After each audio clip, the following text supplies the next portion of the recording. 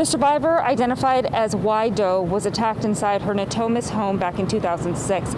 She says the attacker was already inside when she got home late at night. He took her to her bedroom at gunpoint, and that's when she saw her roommate already bound on the bed.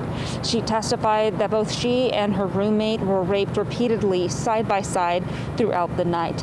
Now, cameras were not allowed in trial. However, we do have some excerpts of her testimony. Y Doe said the suspect initially told her, "Don't do anything stupid, I just want some money." She then went on to say, "He told me he had a gun and his car was stolen. He had nothing to lose," adding, "I felt so violated and so scared for my life." Not only the physical trauma she endured, but it was painful for me to know what was going on to my roommate.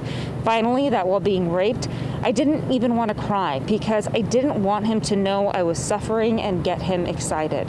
Roy Charles Waller was arrested 2 years ago, back in 2018, 12 years after that crime in Natomas. The former UC Berkeley employee was married, living in Benicia at the time. Prosecutors say DNA genealogy linked the 60-year-old to at least 9 assaults between a 15-year period from 1991 to 2006, spanning 6 Northern California counties. Waller has pled not guilty. He faces life in prison.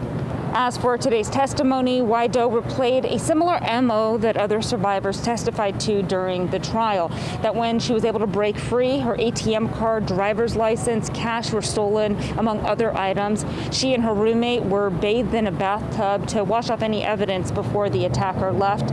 And she also said that he had been watching her for some time. He knew where she worked.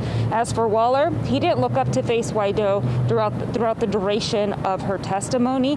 He had a pencil and paper and his head down, and he was writing or maybe even drawing during the duration of the trial. In Sacramento, Vicki Gonzalez, KCRA 3 News.